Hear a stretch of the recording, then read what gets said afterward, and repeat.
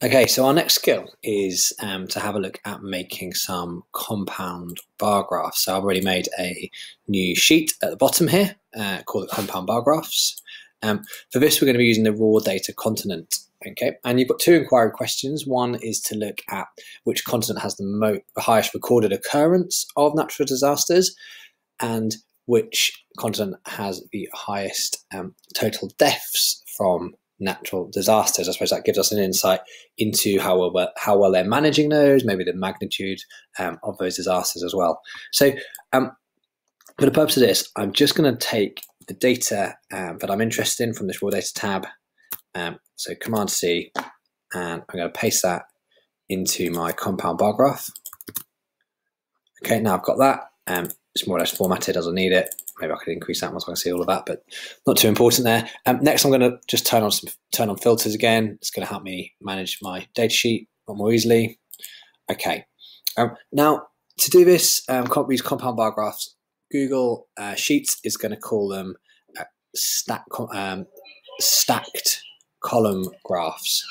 So when we come to it, he's just plotting something here. This is obviously not really telling us anything. Like doesn't really useful at the moment, but we're going to be working with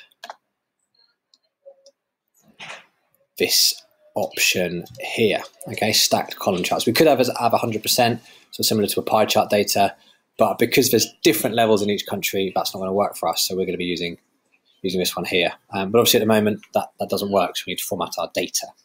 Now, to do this, I'm going to, again, it might not be the way I've kind of work around this is, first of all, I'm going to be putting down the different continents here beneath it. I'm doing it beneath because it means when I start hiding and filtering different cells, I can still see everything I need to work on. So I'm going to have put my continents down the side here: Africa, Oceania, Europe, Asia, Americas. And I'm going to have my different types of hazards at the top here. So we've got earthquakes, storms, floods, volcanoes. Now, this one I'm going to do for the occurrence. Right, so I've typed that into there. Now, how I'm going to do this is I'm going to search by disaster type. So I'm going to turn all of them off except earthquakes first.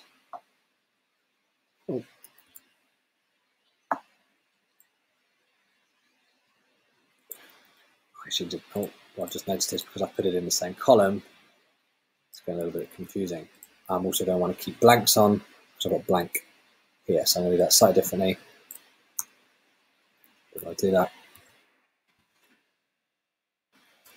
we're going to just move the cross to make my life a little bit easier. And I'm going to keep blanks on for disaster type.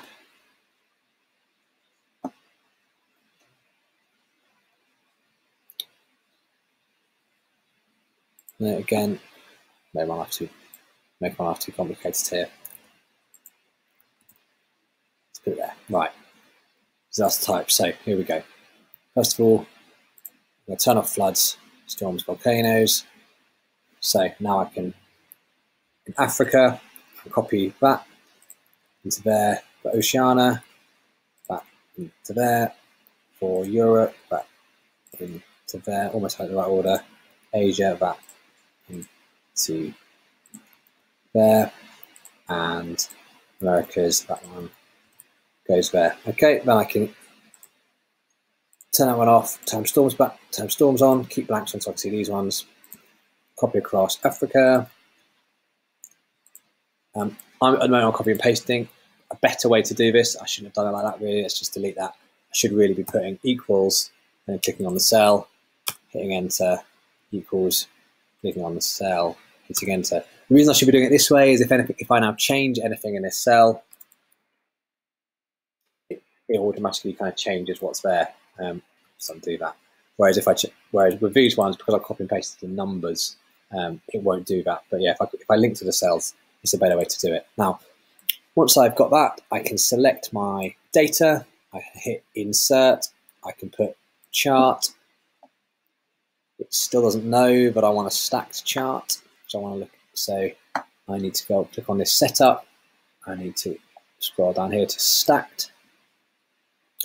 And there we go. So I don't have data for these ones yet, but I can now see that Africa and Oceania receive a lot more storms than they do earthquakes. Okay, so that's my occurrence. What I'm going to want to do is add a title to that. So I'm going to be making another similar graph. So we call it Natural Disaster Occurrence Rates. Something like that works quite nicely. You know, if you want to play around with changing the colours, all that sort of thing, you can do that on here. But now I can see the total. So for Africa, just for my storms and earthquakes, looks like it was sort of around 320 or so, which is slightly lower than Oceania. But again, I can sort of start to see the breakdown of where it is individually. Once I've done that for all of the data, I copy and paste this into my spreadsheet, into my Word document, or I can just move it to the side. I'm then going to do the similar sort of thing. I can copy and paste that. But this time I'm going to do left hole. So exactly the same, but I'm taking this data here. So that's for storms in Africa.